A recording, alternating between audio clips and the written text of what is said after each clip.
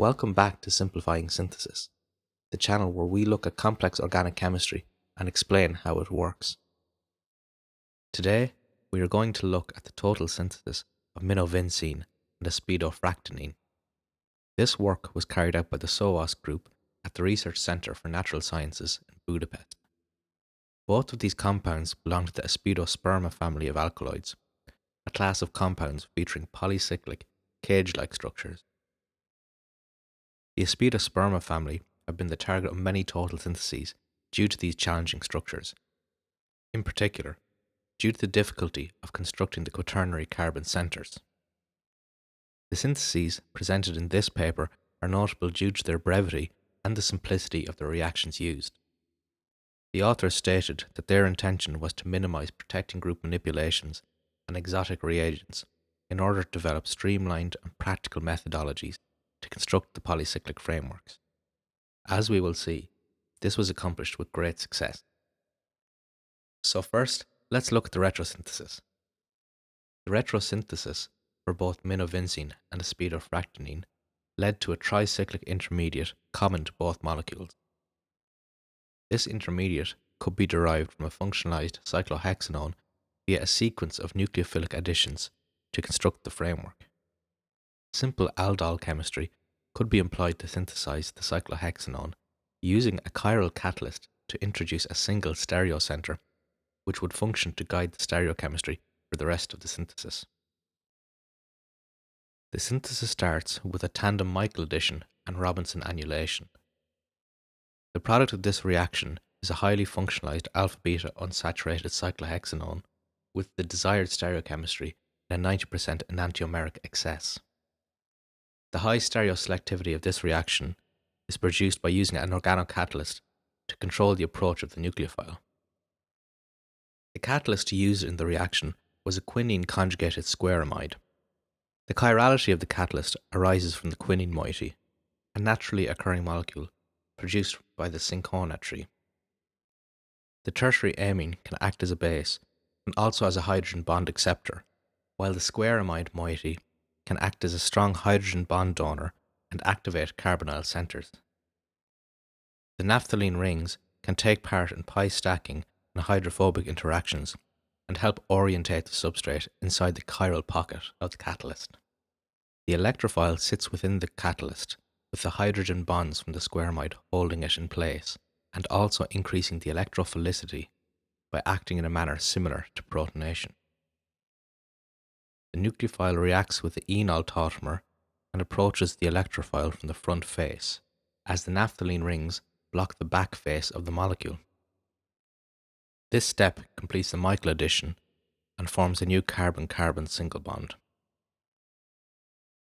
The next step of the tandem reaction sequence is a Robinson annulation. This happens while the molecule is still within the chiral pocket of the catalyst and occurs with a high stereoselectivity. The enol of the beta-keto ester adds to the aldehyde, and the resulting beta-hydroxyketone undergoes an E1CB elimination to form a new double bond in the molecule. Overall, this step forms a cyclohexanone ring with a quaternary center in a highly stereoselective manner.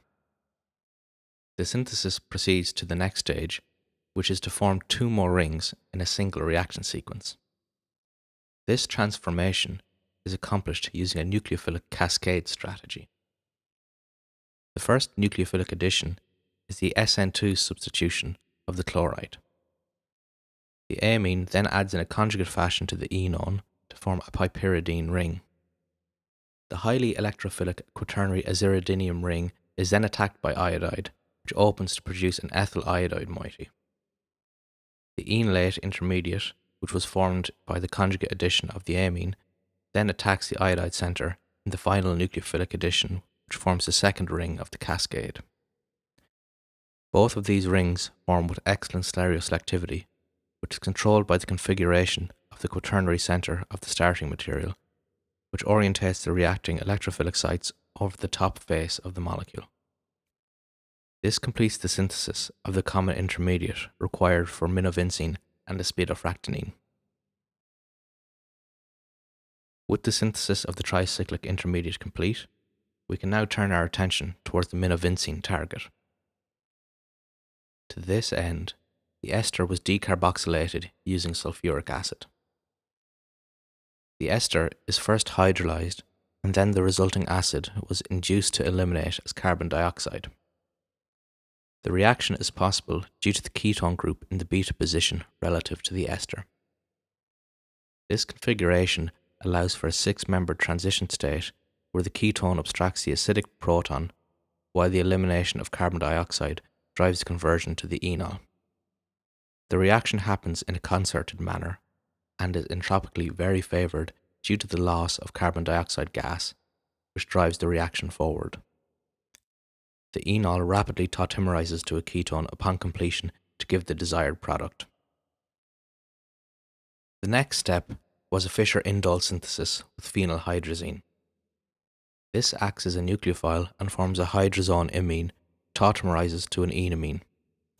Lewis activation is accomplished with boron trifluoride, which triggers a 3,3 sigmatropic rearrangement to produce a new carbon-carbon bond. The boron trifluoride is transferred to the alkyl amine, and the aryl amine then acts as a nucleophile to attack the iminium center to produce a 5-membered ring. Elimination of the boron trifluoride ammonia adduct completes the reaction sequence to yield the desired indole in a 50% yield, in addition to the other possible structural isomer, which was formed in a 31% yield. The other isomer is generated by the initial hydrazone enamine forming on the secondary carbon center, as opposed to the intended tertiary carbon center. The indole synthesis completes the pentacyclic skeletal framework of Minovincine by installing the two required rings in a stereo-controlled manner. The steric bulk of the tricyclic framework only allows for the rearrangement to occur from one face of the molecule, which ensured that only the desired enantiomer of the target quaternary center was formed. With the cage framework complete, the authors turned their attention to installing the correct oxygen pendant groups. An acetyl group was installed using methyl cyanoformate, which is also known as Mander's reagent. Reaction of the pentacycle with LDA deprotonated the position alpha to the indole imine to generate an enaminolate nucleophile, which added to Mander's reagent with the expulsion of cyanide. This produced the target C acylated product in a 75% yield, together with the N-acylation byproduct in 12%.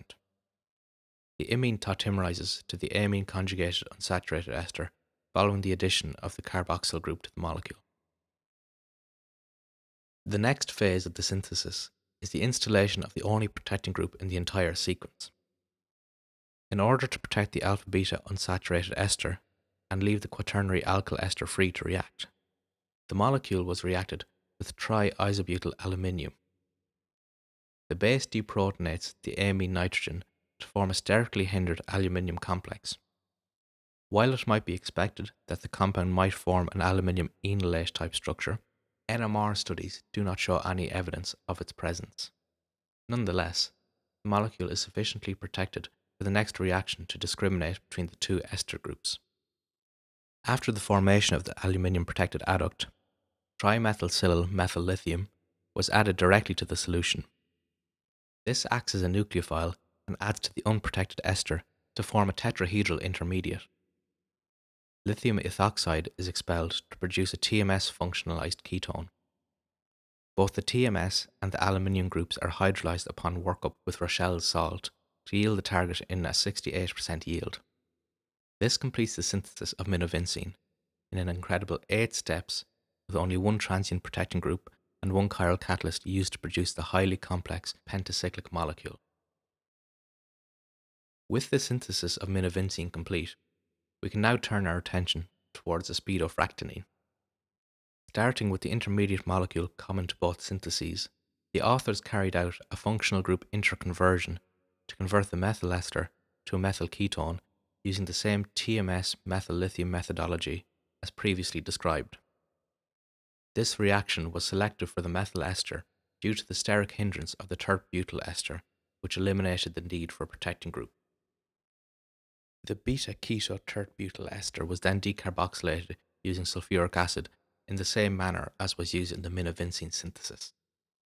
The Aspidofractinine synthesis uses a Fischer Indole sequence to install the indole moiety, similar to Minovincine. However, it has a significant variation.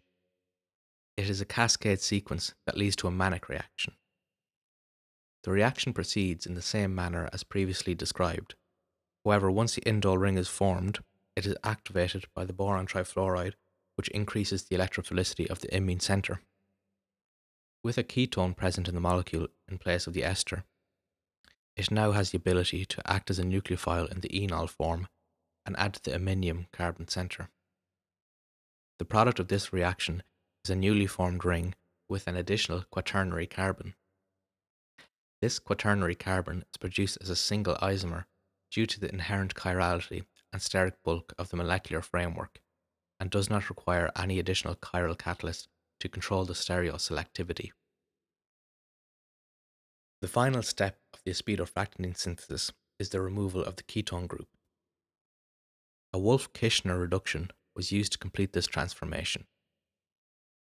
Hydrazine reacts with the carbonyl group to form a hydrazone, which is then deprotonated with potassium hydroxide. The carbon is then protonated, and the dinitrogen group is deprotonated again to trigger the elimination of nitrogen gas, after which the molecule is again protonated. This completes the reduction of the ketone and also the synthesis of Aspidofractinine. So to recap on this work, the authors synthesized Minovincine and Aspidofractinine in a highly efficient manner using only 8 steps each to construct the complex cage-like structures. Only one chiral catalyst was used to induce chirality, while all the other steps were controlled using meticulously planned reaction sequences, which took advantage of the existing chirality to control the stereochemistry. One transient protecting group was used in the study, and the reagents and reactions are simple and can be carried out on the multi-gram scale. This work represents a valuable addition to alkaloid synthesis methodology for its creative and efficient approach to constructing complex polycyclic structures. That's everything for this synthesis.